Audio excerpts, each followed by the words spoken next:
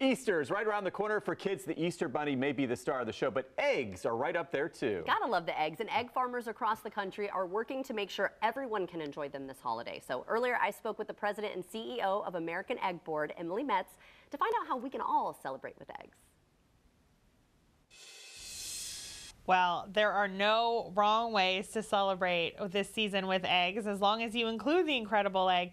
We've got some exciting new stuff coming down this season. Lots of new brunch ideas, brunch casseroles, egg custard tarts. We've got egg salad lobster rolls. We've got Japanese souffle pancakes. Lots of trendy new recipe ideas that you can find on our website, incredibleegg.org. We've also got some great new ideas for decorating those eggs, like Pretty in Pink. If you want to incorporate this year's Pantone color of the year, Viva Magenta, you can do a Pretty in Pink themed egg. You can do flour pressed eggs, which are absolutely beautiful. You can do marbled eggs with some shaving cream and some food coloring. Lots of really fun ways to celebrate this season with eggs.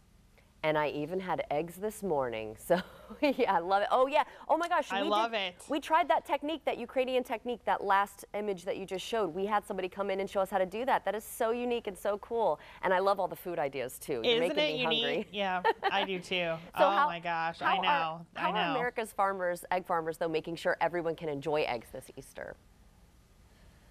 This is actually something that is hugely special to be able to talk about. So every year, kind of year in, year out, month in, month out, our egg farmers donate eggs in their local communities. But they really wanted to double down this year and make sure that no one went without this season, and that everyone who wanted to celebrate with eggs could do so. And so in the 2 weeks leading up to Easter, they have donated 5.5 million eggs to food banks across the country. We're also partnering with an organization called Hatch, which is helping to bring refrigeration to food banks coast to coast. A lot of times food banks have a hard time receiving high quality protein like eggs because they can't refrigerate and store it. And so we want to make sure that's not an issue.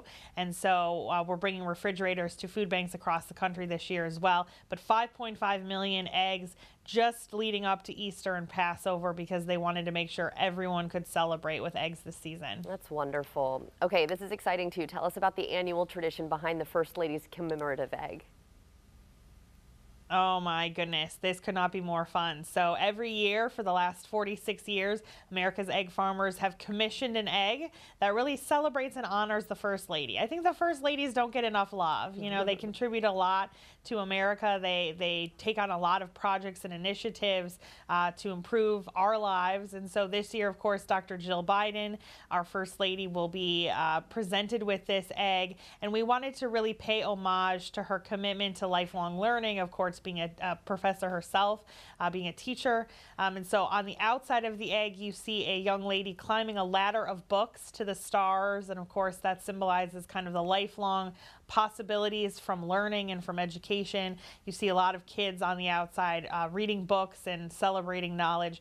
And then actually this year's egg is really special because it actually opens up on a hinge and reveals a smaller egg that is also a real egg that's been laid by an adolescent hen called a pullet. And you see a beautiful Easter scene there on the inside of that egg, which is very, very special this year. So pretty. I love all the symbolism too, and the fact that it is a real egg, that's pretty neat. Well, where can we go for more information? I know you mentioned two real eggs. Right, so cool. But I know you mentioned recipe, inspiration, and just different things that we can find on the website. So what is that website one more time? It is incredibleegg.org, or you can follow us on Instagram at incredibleegg. All right. Thank you so much for joining us today. Happy Easter to you. And if you'd like to see this interview again, just head to our website at firstcoastliving.net.